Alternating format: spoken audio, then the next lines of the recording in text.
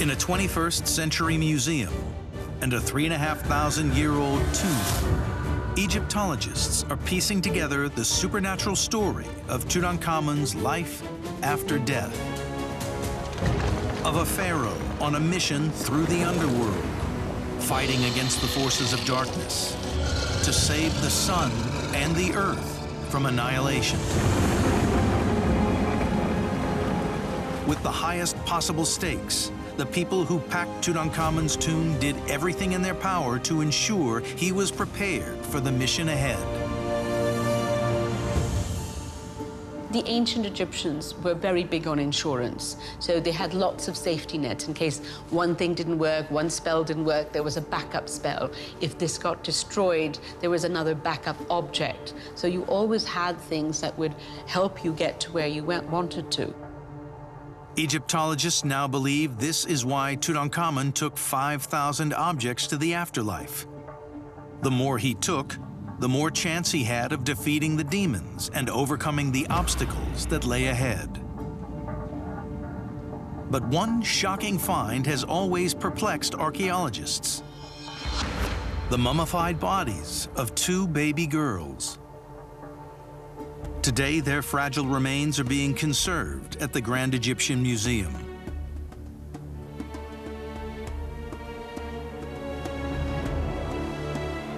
DNA analysis reveals these 2 tiny girls were most likely Tutankhamun's daughters. But tragically, both had been stillborn. One girl at around 4 months, and the other at nearly full term.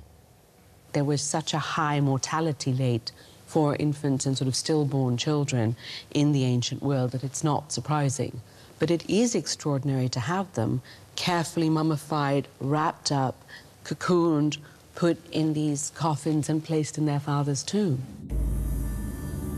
These tiny mummies are an incredibly rare discovery. But Egyptologist Joyce Tilsley believes there is an explanation for their burial alongside the pharaoh. She suspects they were the ultimate insurance policy. Tutankhamun was very wealthy. He could have dug a grave for his daughters anytime he wanted to. So the fact that their bodies have been saved to be buried with him suggests that perhaps it's not just a practical reason, but there's a ritual reason for them being there as well. In ancient Egyptian art, women and girls were often cast as protectors, standing alongside their fathers or the gods. And for Joyce, they were more than simply good luck charms. They were active participants in Tutankhamun's journey through the underworld. By being either physically in the boat with Tutankhamun or just having their spirits supporting him while he's in the boat, Tutankhamun will be protected by these 2 daughters who he has in the tomb with him.